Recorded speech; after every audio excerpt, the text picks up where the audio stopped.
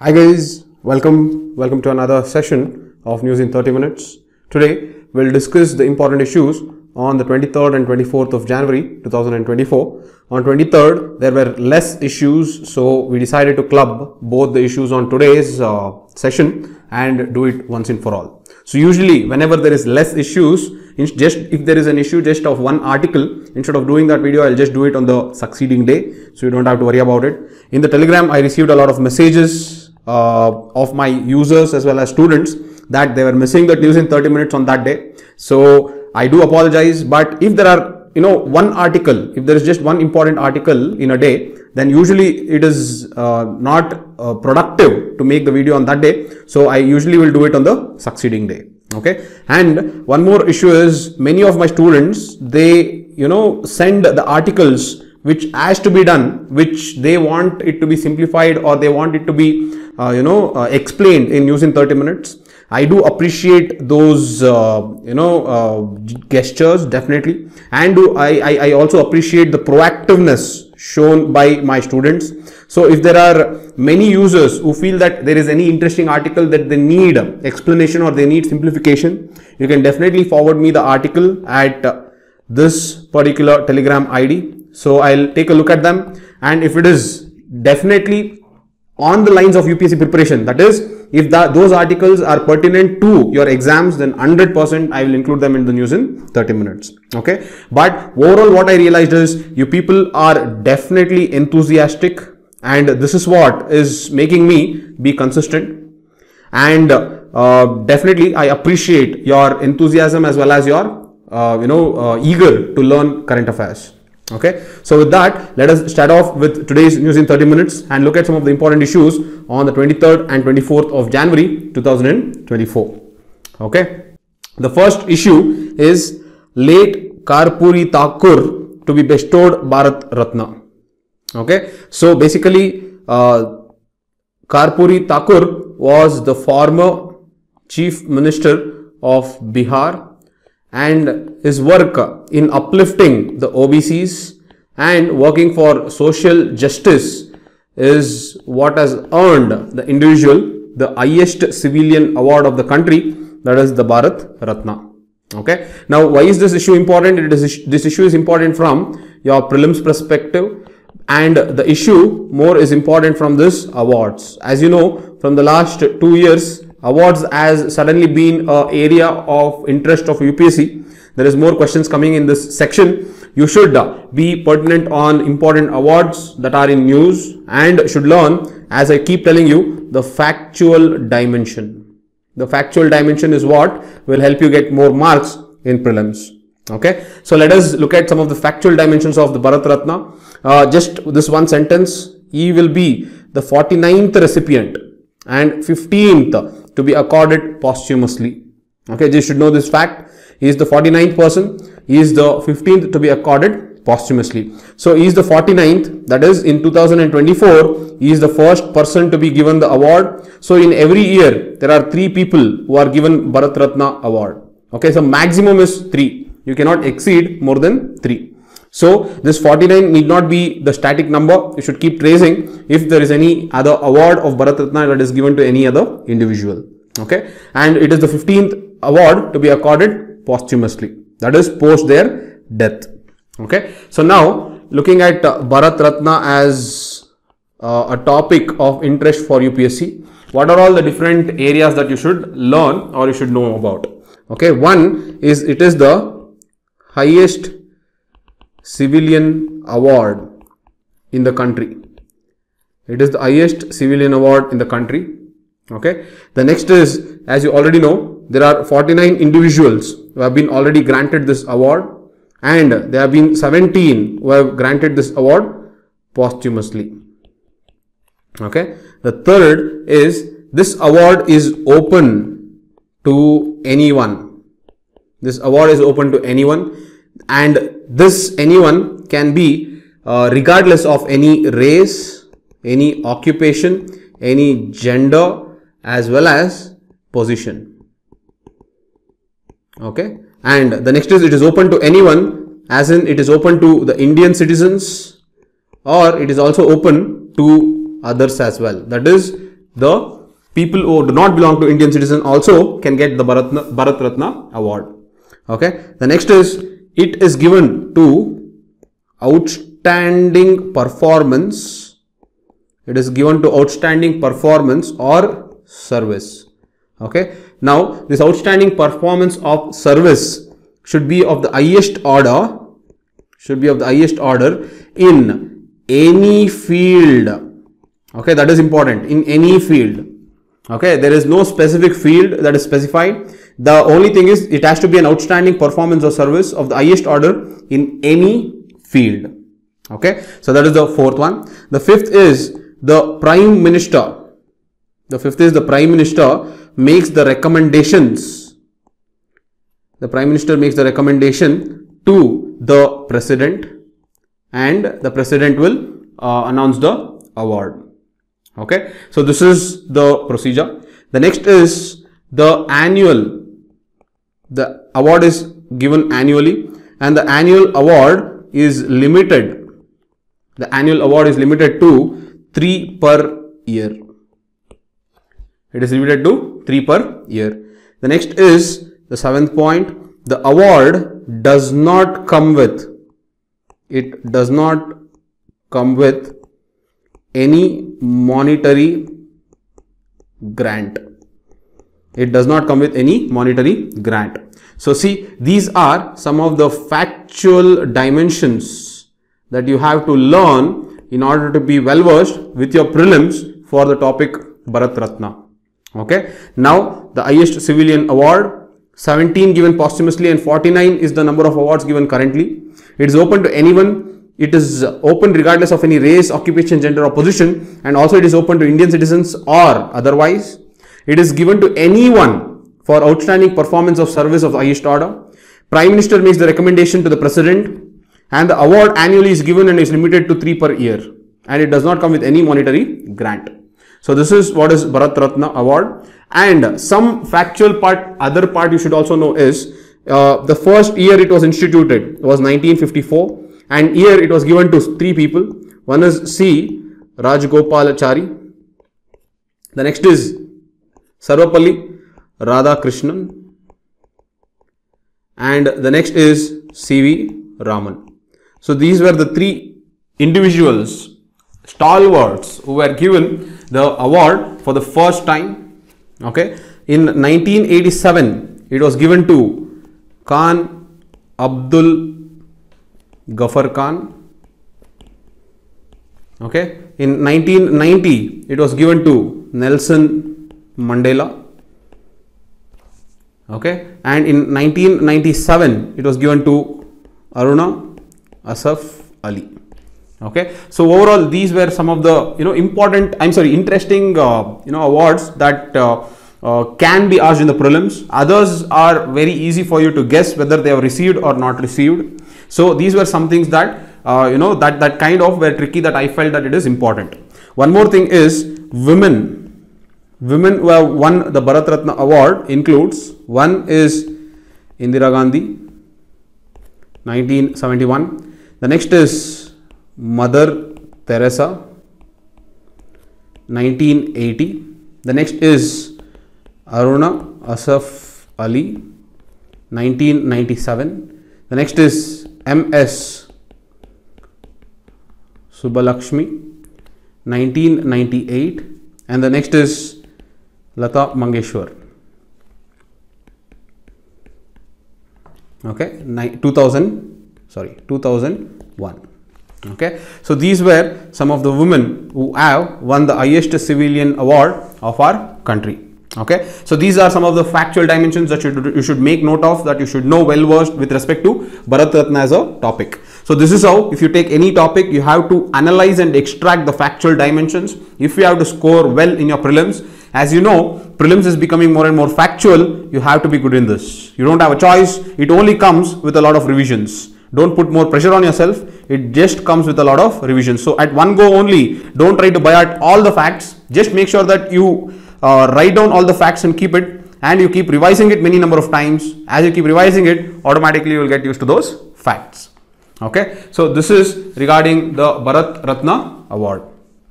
Okay, the next is indigenous mobile hospital called BHISHM deployed in Ayodhya.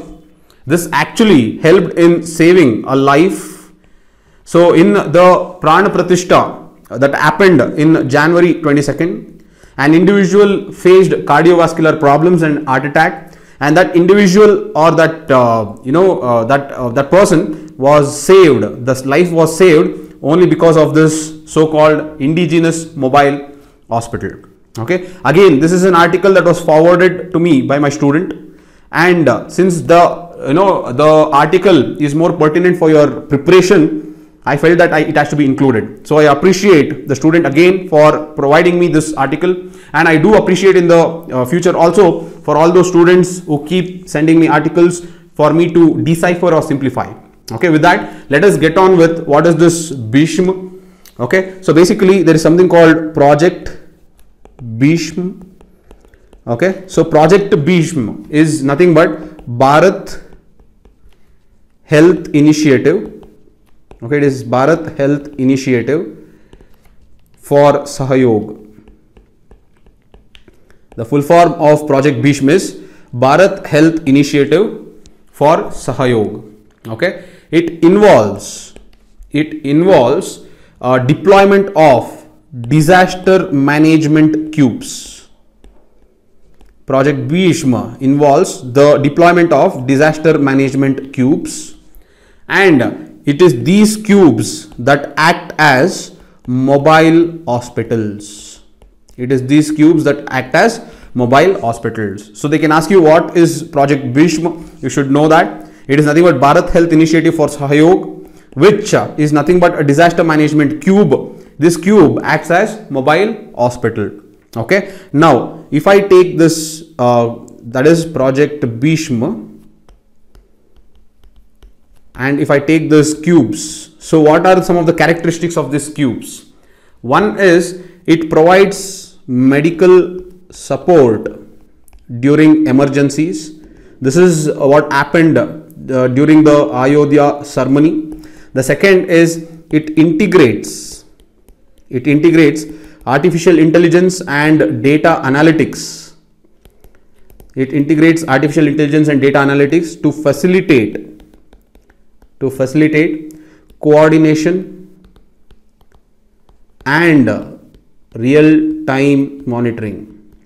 Okay, so whatever is being done, it is going to monitor real time. The next is the whole unit. The whole unit has only 72 easily movable components. Okay, and the fourth is the cube can be deployed in just 12 minutes. The cube can be deployed in just 12 minutes. Okay, so this is some of the important factual part that is important for your prelims. Okay, one is it integrates AI and data analytics. The next is the whole unit has 72 easily movable components, and the cube can be deployed entirely in the matter of just 12 minutes. However, this particular project can be used as a case study. It can be used as a case study in GS2 to show how we can enhance governance. It can be used in GS3 to show how disaster response can be made very effective. It can be used in GS4 in order to show how health can be taken as priority and how technology can be used in order to protect health. So this is a very wonderful case study that can be used in different papers of your mains exam also. So it is actually up to your discretion to make sure that you can use it anywhere you want to. That is the beauty of case studies that you can use in your exam. Okay, so this is the mains perspective also I have tried to convey, as well as the prelims perspective. So this is about the Project BHISHM. Okay, the next is the Odisha government seeks to urgently deploy Kumki elephants from Tamil Nadu. Okay, so basically what are these Kumki elephants? Okay, now one thing what you should understand is the reason why Odisha government is asking Tamil Nadu's help is because in Odisha there is worsening of human elephant conflict. There is worsening of human-elephant conflict. And in order to overcome this human-elephant conflict, they have tried fencing, they have tried pitting, okay, they have tried electric fences, they have tried different aspects, but everything has been not successful. These elephants are able to, enter and not only, come in conflict with humans, but also it is destroying the agricultural crops. Okay, so this is a huge problem that is happening currently in Odisha. So now, because this is the problem, they have requested the Tamil Nadu government, because Tamil Nadu government follows a successful model. It follows a successful model, and the name of that model is this Kumki elephants. Okay, so let us learn what is this. Again, they can ask you in prelims, what is Kumki elephants, which state does it belong to, what is this pertaining to. So they can just ask you in the context of what. Okay, so you need to understand this from prelims perspective, but you can also use this definitely in your mains. Okay, in your mains you can use anything and everything in your paper. It is completely up to your discretion. That is the beauty of mains. It is not as limiting as prelims. In prelims, you either know, you don't know, or you take an educated guess. Whereas in mains, it is all about you connecting the dots. How well can you connect the dots makes the answers multidimensional. How well you connect the dots makes the answer very matured and standing out. That is, it looks like you are able to analyze the issue critically from all different dimensions. So mains is a very interesting ball game, and I request you to study prelims very hard so that you can get through and you can enjoy that moment of mains exam. Okay, so again coming back to this Kumki elephants. So Kumki elephants is basically a Tamil Nadu model. This model is where elephants are trained. Elephants are trained and they are utilized. Elephants are trained and utilized. One, for wildlife conservation. They are utilized for wildlife conservation. Two, they are deployed in conflict prone areas. Three, they are also used to drive away wild elephants. Okay. Four, they are used for forest patrolling. And five, they are used for rescue operations. They are used for rescue operations. Okay. So Kumki elephants are basically elephants that are trained in Tamil Nadu, which can perform these functions. So basically the Odisha government has asked 4 of these elephants which can be used in order to protect their man-elephant conflict. Okay, so this is what is the concept of Kumki elephants. Now this is from the prelims perspective. From the mains perspective, this shows the use of innovation. Okay, this shows the ingenuity of man. Okay, this shows how we can use animal, how you can use animal productively to help both animals as well as man. Animals as well as man. Because by using fences, there can be deaths on both the sides. The animals can die as well as men can die. So this is using animal productively to help both animals as well as man. So this is kind of a case study that depicts win-win situation. It is a case study that depicts a win-win situation. So again, this is something that you can use in your mains exam to your utmost discretion. Okay, you don't have to worry about that. Okay, so this is about this issue. The next is limits and borders. Okay, limits and borders on the territorial jurisdiction of border security force. Okay, the center must consult states before making decisions that impinge on their powers. Okay, so let me talk about the BSF first. Okay, so BSF is known as Border Security Force. This is also called India's first line of defense. It is called India's first line of defense. Okay, and it was established, BSF was established in 1965 in the wake of in the wake of India-Pakistan war. Okay, it was in the wake of India-Pakistan war in 1965, it was established. Okay, this BSF comes under Ministry of Home Affairs, and because it comes under Ministry of Home Affairs, it is headed by an IPS officer. Okay, and the BSF is also tasked assisting. It is also tasked assisting CRPF and the army. Okay, it is tasked in assisting the CRPF and the army in insurgency operations. Okay, so this is the background regarding border security force. Now, what is the issue that is happening, that is pertaining to the operational jurisdiction? The operational jurisdiction of BSF. Okay, operational jurisdiction of BSF.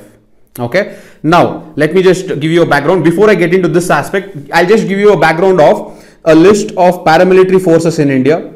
A list of paramilitary forces in India includes Assam Rifles, Border Security Force, Central Industrial Security Force, Central Reserve Police Force, Indian Tibetan Border Force, National Security Guard, Shashastra Seema Bal. There is also Special Protection Group. This is also called Special Protection Group. Okay, it is called SPG. Okay, these are some of the list of paramilitary forces in India. I'll come back to this. I'll give you the prelims version again. I'll provide you the factual dimension of what is important from prelims perspective in these paramilitary forces. But before I get back to this page, let me explain what is happening with respect to the limits and borders on territorial jurisdiction of border security force. It can be territorial jurisdiction or it can be operational jurisdiction. It is the same. So what is happening is, if you take this as the border of India,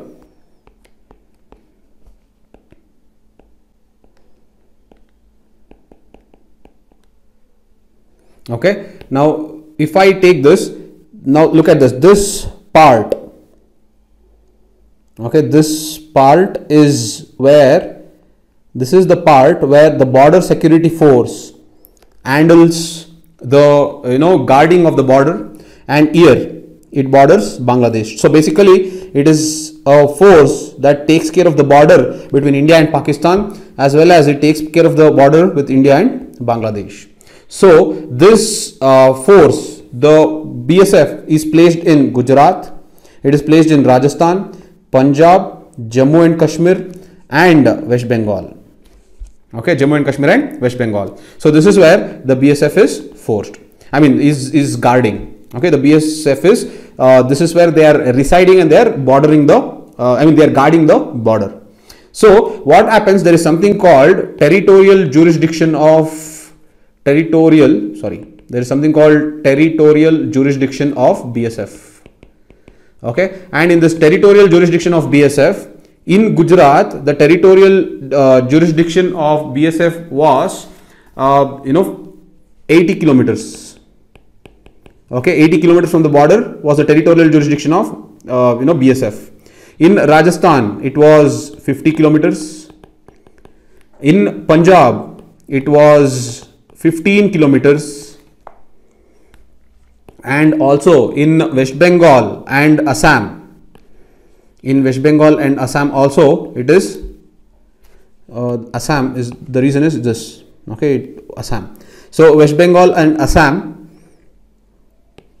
also it is 15 kilometers. So West Bengal is 15 kilometers, Assam is 15 kilometers. Look at this. This was the territorial jurisdiction of BSF. Okay. Now there is something called BSF Act 1968. Now this BSF Act was amended. The BSF Act was amended, and in this BSF Act that was amended, they tried to standardize. They tried to standardize the territorial jurisdiction. They tried to standardize the territorial jurisdiction of BSF to 50 kilometers. So in every state, because instead of having different territorial jurisdiction in different states, They wanted to standardize the territorial jurisdiction or operational jurisdiction of the BSF to 50 kilometers. So in Gujarat, they brought it down to 50 from 80. In Rajasthan, they kept it as 50. In Punjab, they have increased to 50 from 15, 50, 50. So they wanted to do this. Now the Punjab government, because the territorial jurisdiction is increased from 15 kilometers to 50 kilometers, the Punjab government has gone to the Supreme Court of India. Okay, and it is arguing that by increasing the, let me go to the next page.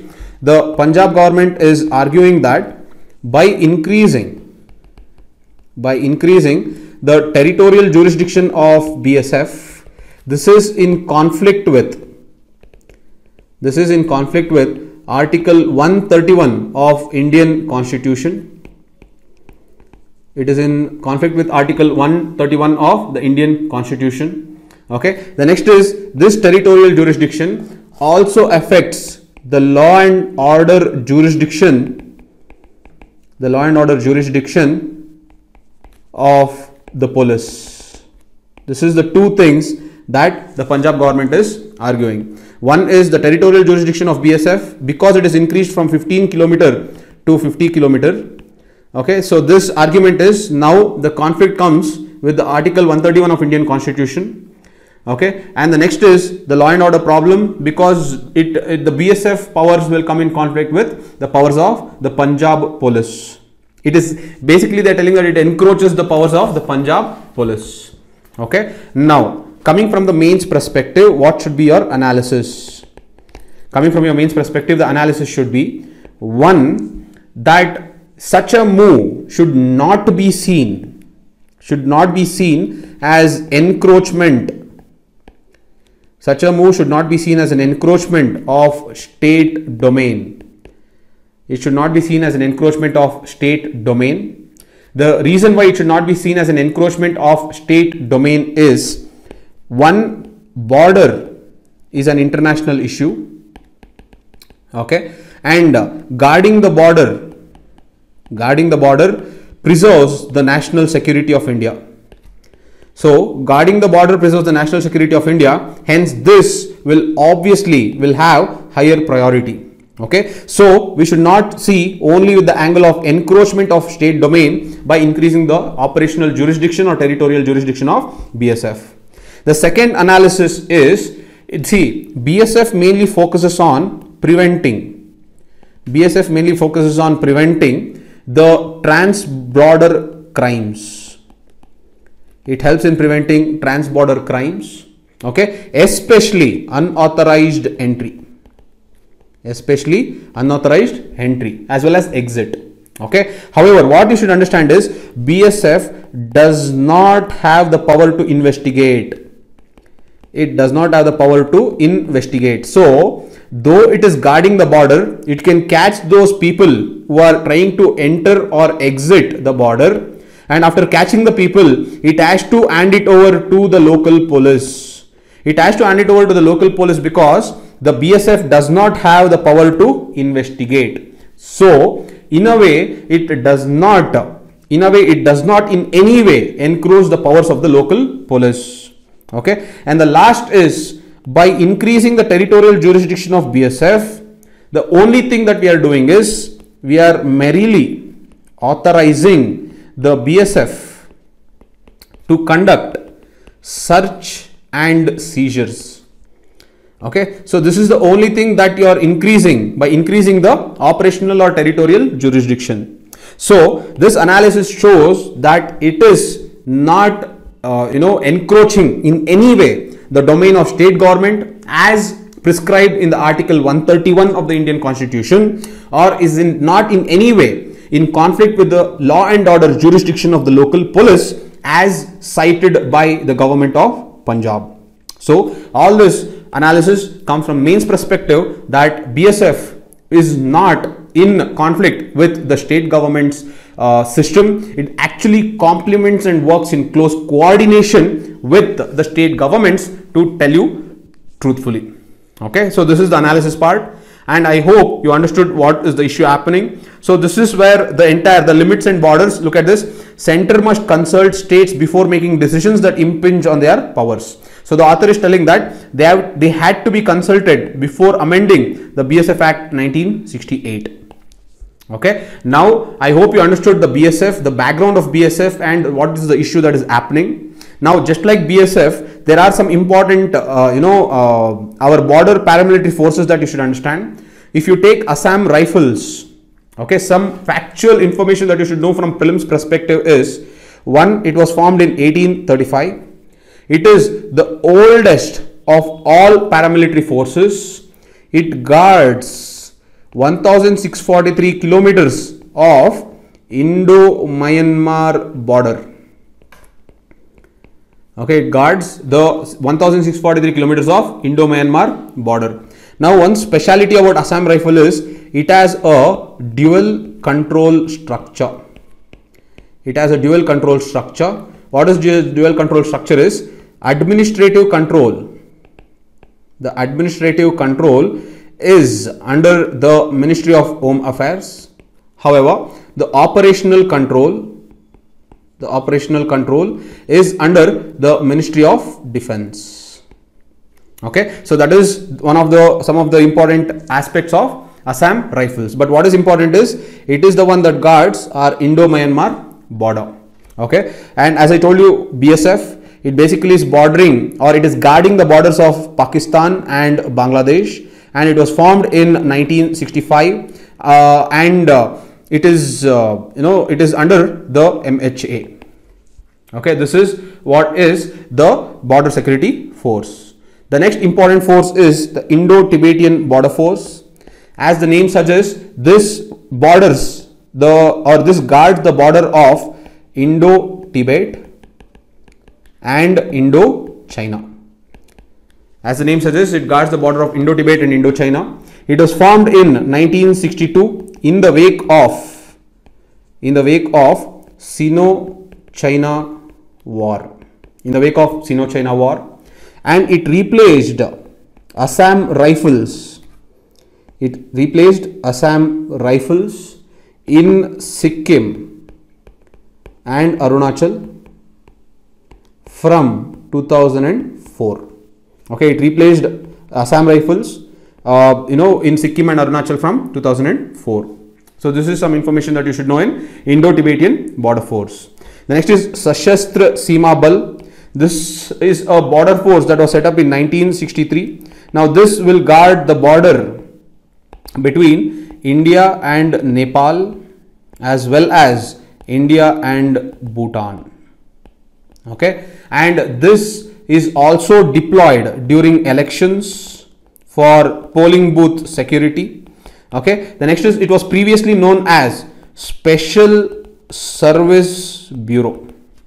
It was previously known as Special Service Bureau, and the main job of the Special Service Bureau is in order to curb any anti-national activities. To curb it. That was the main job of the Special Service Bureau, which is now or today known as Sashastra Seema Bal. If you take the National Security Guard, it was established in 1986. It was under Ministry of Home Affairs, and it is basically to counter terrorism. So this force is basically to counter terrorism. Okay, and the last is the Special Protection Group. This Special Protection Group was formed in 1985 post the Indira Gandhi assassination. So this Special Protection Group is manned with the protection of Prime Minister, the former Prime Ministers and their families. Okay, the next is, it comes under Cabinet Secretariat. Don't forget, the Special Protection Group comes under Cabinet Secretariat, and this is formed under Special Protection Group Act 1988. Okay, see, these are some of the factual dimensions that you should understand from the prelims perspective. Okay, so I hope you got the clarity regarding how to go about your prelims preparation. So this is regarding Assam Rifles, this is regarding BSF, which I have already learned. This is regarding the Indo-Tibet border force. This is regarding the NSG. The special protection group is here, and Sashastra Seema Bal is this. Okay, so if you know this much, this will give you enough confidence to face any type of questions that comes in your prelims regarding internal security. And one more thing is, whatever you studied, this topic is very, very important for your internal security of GS3. Okay, so knowing this at the back of your hand is very, very important for you to analyze your GS3's internal security. So I hope you understood the limits and borders on the territorial jurisdiction of the border security force. So this completes this issue. Okay, so let us move on to the next issue. The next issue is again an unfortunate event that has happened in Gujarat, and this issue is basically Kheda flogging incident, which the Supreme Court has called as police atrocity. The police has called this as an atrocity, police atrocity. What has happened is, look at this. In the 2022 incident, 4 Gujarat police officers have publicly flogged Muslim men for trying them, after tying them to a pole in Kheda district for allegedly disrupting a Garba event. Okay, so basically the police is committing torture. Okay, the police is committing torture. Okay, now this police committing torture will amount to police atrocity. Okay, now in the Supreme Court, one of the justice has given the statement, it is the duty of every police officer. It is a duty of every police officer to know what is the law laid down in DK Basu. What is the law laid down in DK Basu? Okay, so this is the statement that is given by Justice B.R. Gawai. Okay, so Justice B.R. Gawai has told it is a duty of every police officer to know what is the law laid down in DK Basu. Okay, now there is a very famous judgment called DK Basu Judgement. Okay, now this judgment is very important, we will discuss that, but basically this topic is important because, one, you can use this as your case study. Your case study in learning how there can be negligence, how there can be egoism, and how atrocity can happen when there is animosity against the people. Okay, so all this can be different dimensions that you can use in your case studies in your paper 2 also. In your GS2 also you can use this, as well as in your GS4 you can use this. This can be as a case study, but there we are in this particular today we will be learning more regarding this particular statement given by our Justice B.K. Gawai, which says that it is the duty of every police officer to know what is the law laid down in DK Basu. So our main agenda is to learn what is this DK Basu's judgment. Okay, so basically DK Basu judgment is a list of guidelines, okay, to prevent harassment, and atrocities, by the police.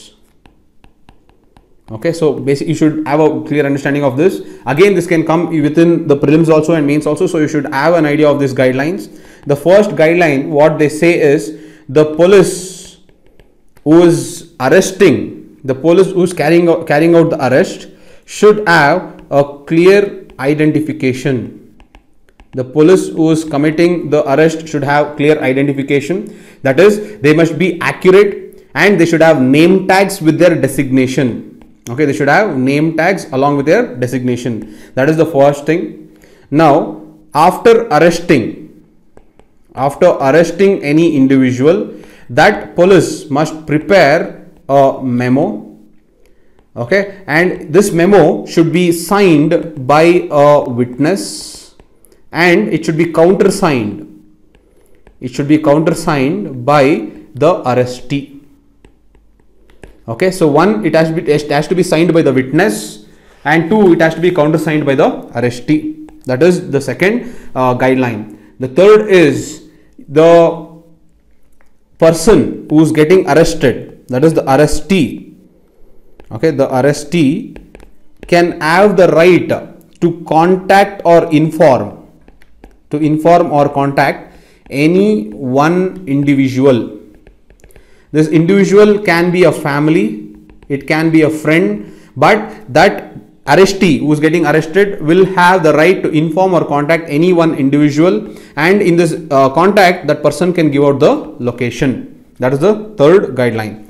The fourth guideline is the person who is getting arrested, if that person does not know about this right about informing, this right to inform someone, if that arrestee does not have this knowledge, then it is the pertinent upon the police to make aware of this right to the arrestee.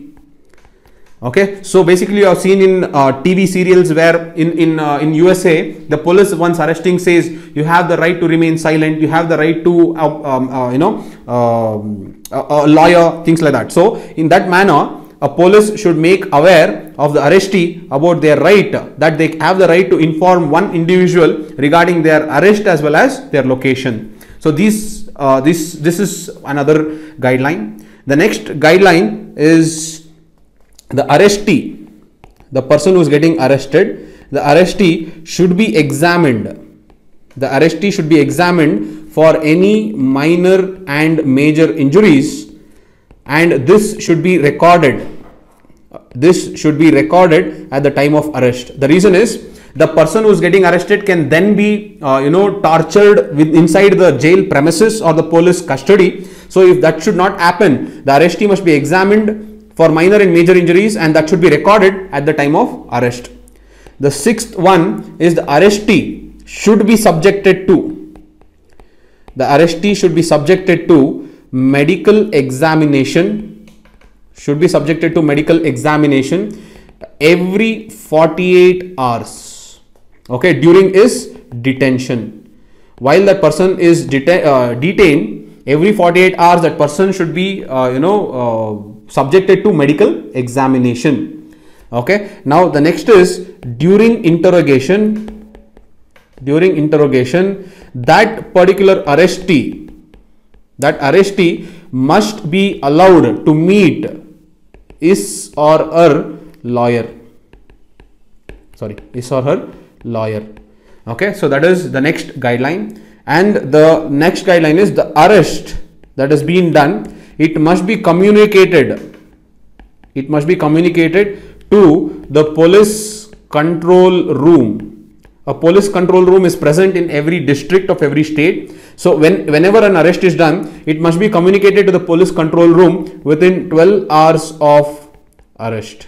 Okay, so these are some of the guidelines that are given in the DK Basu judgment. Basically, it is to prevent harassment and atrocities by police. So this is where the Justice B.R. Gawai says that it is the duty of every police officer to know what is the law laid down in this judgment. So just to give you a summary of it, a police, when the person is arresting someone, the police is arresting someone, they should be having a clear identification of ID cards with name tags and designations. After arresting, they have to prepare a memo that should be signed by a witness who is present there, as well as a countersigned by the arrestee himself or herself. The arrestee must be informed that arrestee has a right to inform one individual, their family or a friend, about their arrest and location. And if the arrestee does not have or is not aware of this right, the police must make them aware of this right. The next is the arrestee must be examined for minor and major injuries at the time of arrest, and this must be recorded. The arrestee must be subjected to medical examination every 48 hours until that person is detained. And during interrogation, the arrestee must be made available to meet his or her lawyer. The next is the arrestee must be communicated, the arrest must be communicated to the police control room 12 hours after arrest. So these are some of the important part of the DK Basu judgment that the police has to follow, which was completely not followed in the Keda flogging case, which is a very unfortunate event which accounts to police atrocity. Okay, so this is some of the issue regarding the police atrocity. Let us go on to the next issue. The last issue of the day is Rahul Gandhi stages dramatic sit-in protest in Assam for being denied entry in Bhattadrava Than temple after he turned down the request to visit later. Again, this becomes political. We are not interested in this particular political aspects of the news. What is important is again this Bhattadrava Than temple. Okay, that is why this becomes important, because that place is the birthplace of the saint Sankaradeva. Okay, so if you go on to Bhattadrava Than temple, okay, now this Than, okay, Than, let me just write it again, this Than, Than, another name for Than is Satras, another name for Satras is Satras. So in the previous video we had learned in depth about this Satras. So this Bhattadrava Than temple is nothing but another monastic institution. It is a neo Vaishnavite monastic institution. Okay, and why is this important is because this is the first monastery that is established by Saint Sankaradeva.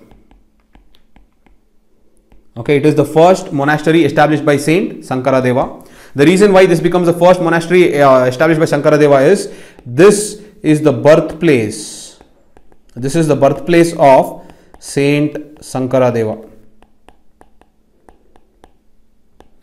Okay, so this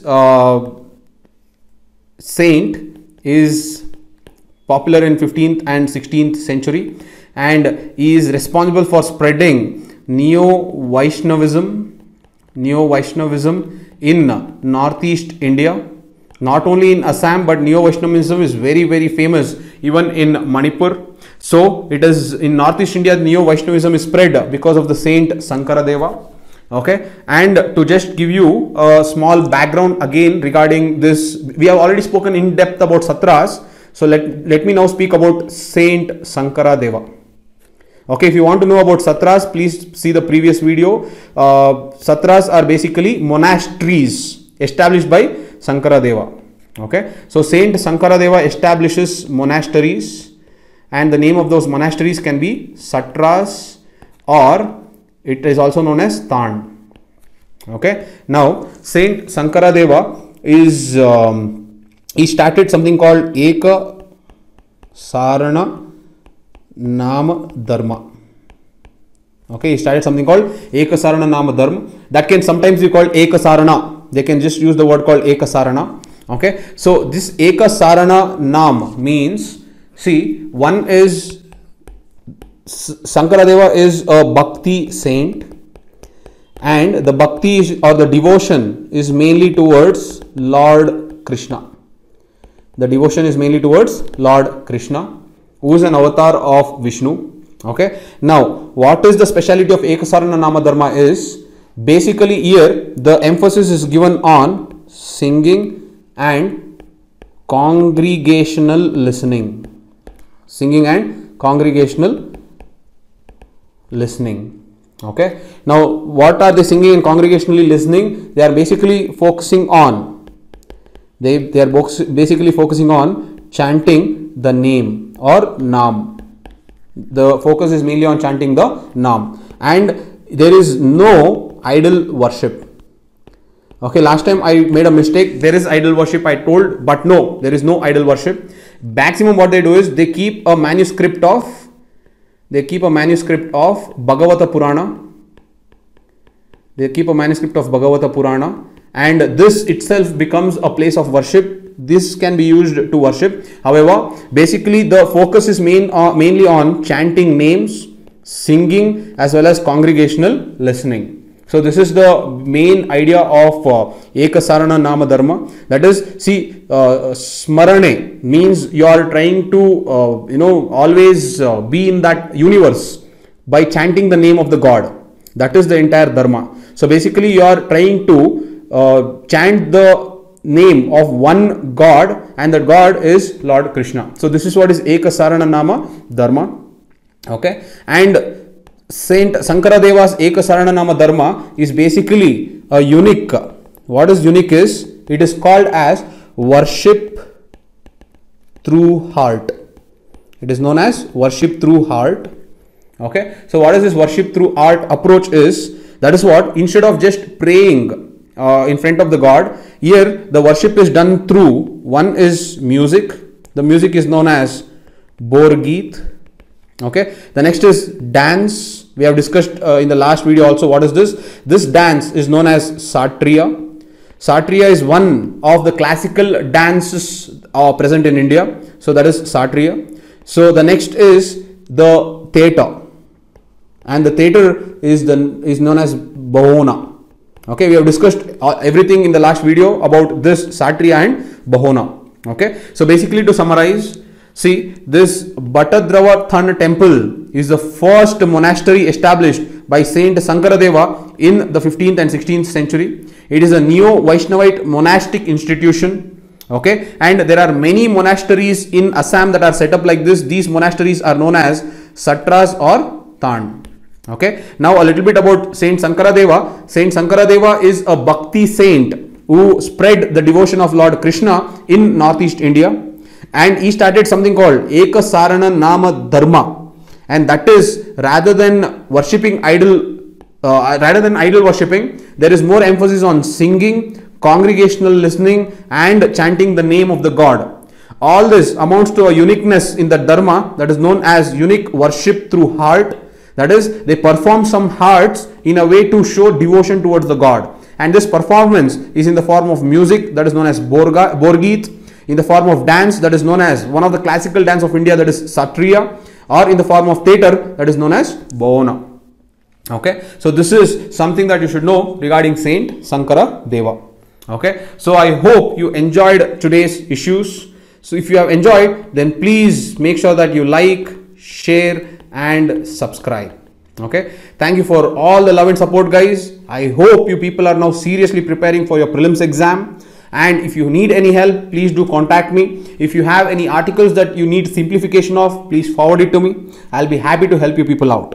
Thank you so much again. I'll see you tomorrow, guys. Bye.